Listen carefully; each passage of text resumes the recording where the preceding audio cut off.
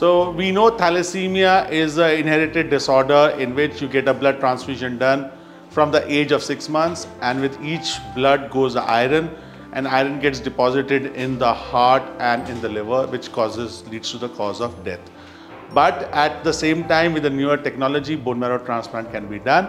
Even if you don't have a sibling, still the half match can be done, which is possible with a 80-90% success in today's world. So please remember that thalassemia is a disorder which can be cured by bone marrow transplant, and trust and believe on this largest and biggest team of the India, which is doing both sibling and half match bone marrow transplants.